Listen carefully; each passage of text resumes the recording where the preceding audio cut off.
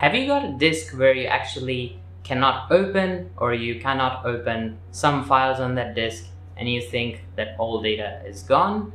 There might be a fix. Hello guys, in this video I will show you how to fix your hard drive if it has errors, bad sectors, using either command prompt or built-in Windows features.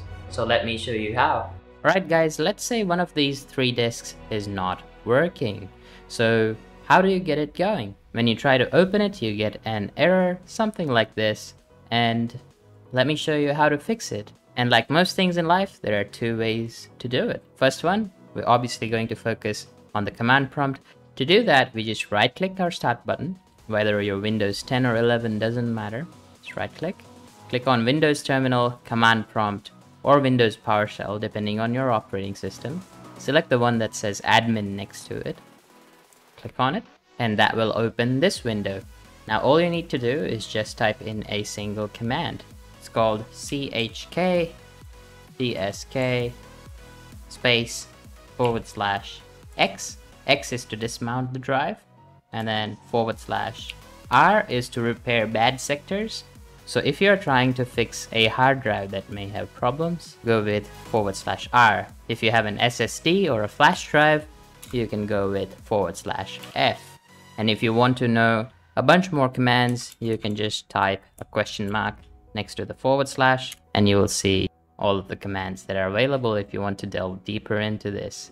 But the most important ones are, as I showed earlier, /X and then /R. Now, those are the actual commands / parameters, but you need to specify the disk.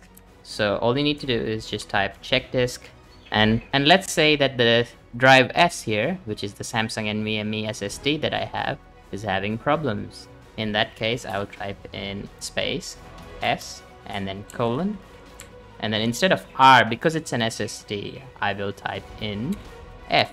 F is for fixing errors, remember it like that, and then R is for recovering bad sectors. Press enter and the drive will be dismounted. Alright, so we have the results here, and you can see step 1, it examined the file structure. Everything seemed to be good. It checked the file name linkage, that seemed to be good as well, and then check the security descriptors. You don't need to delve into details that much, but generally speaking, you can see Windows scanned this file system and found no problems. No further action is required.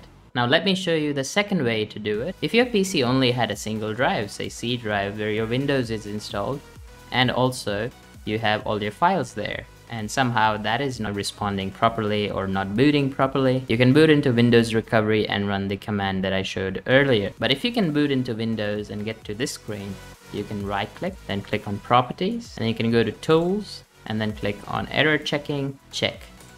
And that will actually tell you that you don't need to scan this drive. We haven't found any errors on this drive. You can still scan the drive if you want. We're going to click scan, and I'll let it scan. In some cases, it may ask you to reboot your system, so it can actually unmount the drive and check whether your drive needs repairing or not. But you can see my drive was successfully scanned. No errors were found. If you click on show detail, you can see the actual event log in the event viewer, and there it is. It says examining basic file system structure on C drive, these many records processed. If you scroll down, you can see Windows has scanned the file system and found no further action is required. And that's pretty much it.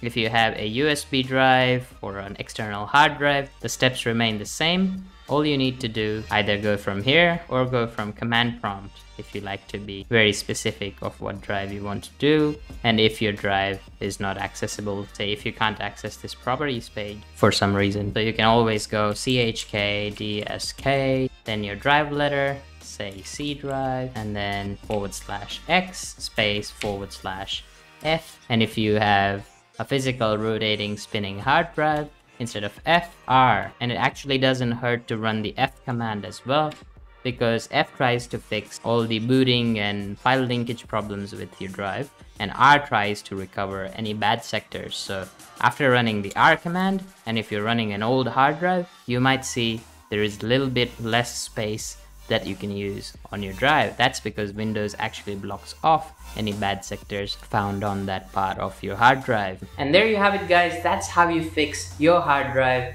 by checking errors by using built-in Windows tools without actually downloading any third-party software. Let me know down in the comments below whether one of these commands help you fix your hard drive, and smash that like button if this video helped you. Consider subscribing and dinging that notification bell just down there. I hope you enjoyed this video. Thank you very much for watching. I'll see you guys in the next one. Cheers!